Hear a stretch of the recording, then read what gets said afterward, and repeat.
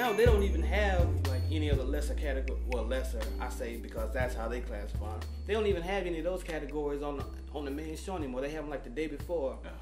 But in those days, it started at like 12 in the afternoon, and then by the time you got to 8 o'clock at night with all of the big pop categories, you know, you had been sitting there for 8 hours. But, you know, so man, you go through all of this preparation, you fly to LA, you get your hotel, you get all, man, you get all, yeah. Man, the first time my grandma took my grandmother, man, we was sitting there, and then they got to my category, they was like, and contemporary jazz. Such, and the winner is such and such. And next, just like that, it's over, man. So you're like, well, what am I gonna do now? Wow. But let me ask you a question, though. I mean, because I've always wanted to know this. You know, everyone knows what the Grammys are. You know, I've always wanted to know how it affects their career later by winning the Grammy. But I want to know from you, in particular, did that nomination affect your career in any way? I don't think it affected my career. I think it affected me more than anything else. There used to be a lot of prestige with just being nominated because all the insiders know it's really hard to be nominated. Right. I was just telling somebody that the other day. It's like it's not just you know, to win.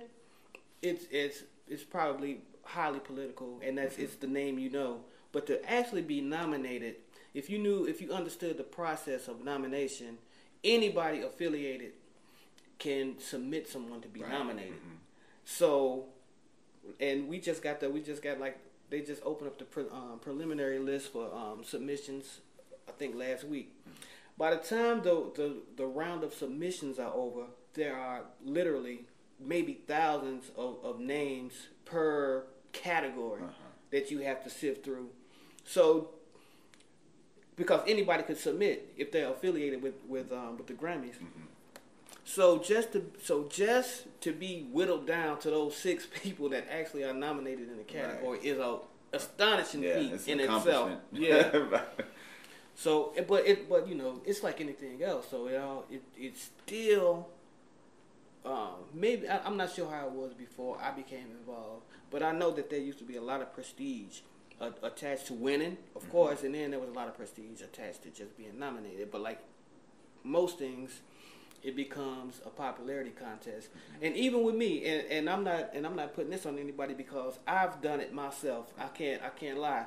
When you start looking at that list, man, the list is so huge, and you like, oh shit, there go Julie Dexter. All right, yeah, Julie, yeah. You know what I'm saying? That's what you do. Yeah.